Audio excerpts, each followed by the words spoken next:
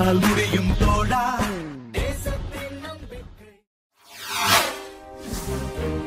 மது போதையில் கத்தியால் குத்தி இளைஞர் சம்பவ இடத்திலேயே பலி, கொலையாளி கைது.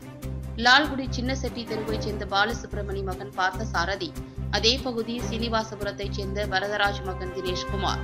லால்குடியில் உள்ள சின்னச்செட்டி தெருவில் விநாயகர் சதுர்த்தி விழாவிற்காக சிலை வைத்து அதற்கு பார்த்தசாரதி, இவருடைய உறவினரான ஜெய்சங்கர் மகன் கார்த்திகேயன் உள்ளிட்டோர் பாதுகாப்பிற்கு இருந்துள்ளனர்.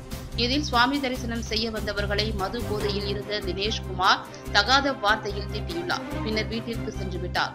அந்த சமயத்தில் வெளியில் சென்றிருந்த கார்த்திகேயனிடம் இது குறித்து பார்த்தசாரதி கூறியுள்ளார். உடனே கார்த்திகேயன் தொலைபேசியில் தினேஷ்குமாரிடம் ஏன் இப்படியெல்லாம் பேசுகிறாய் என கேட்டுவிட்டு மது போதையில் இருப்பதால் காலையில் பேசிக் கொள்ளலாம் என தொலைபேசியை துண்டித்துள்ளார். ஆத்திரமடைந்த தினேஷ்குமார் வீட்டிலிருந்தே ஆயத்தமாக கத்தியை எடுத்துக் கொண்டு வந்து கார்த்திகேயனிடம் என்னை பற்றி புகார் சொன்னது யார் என கேட்டுள்ளார். அப்போது பார்த்தசாரதி மார்பில் கத்தியால் குத்தியதில் சம்பவ இடத்திலேயே பார்த்தசாரதி உயிரிழந்துள்ளார்.